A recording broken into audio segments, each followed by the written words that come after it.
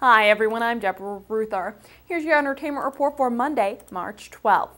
Halle Berry is engaged. French actor Olivier Martinez confirmed the rumors over the weekend, telling reporters, yes, of course it's true.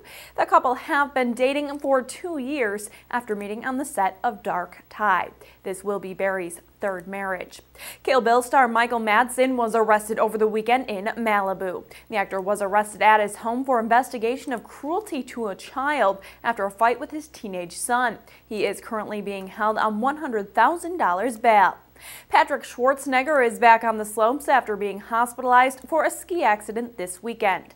Arnold and Maria's son was taken to the ER Saturday after suffering injuries while skiing. The injuries were, however, minor, as the 18-year-old was able to tweet about his condition from the hospital. He has since been seen back on the slopes in Sun Valley, Idaho. And Jon Hamm has apparently had enough of our culture's obsession with celebutants. The Mad Men star tells LUK, "We're at a place where the idea of being elite is somehow considered negative. Whether it's Paris Hilton or Kim Kardashian or whoever, stupidity is certainly celebrated." Hamm follows Daniel Craig's comments about the Kardashian family last November.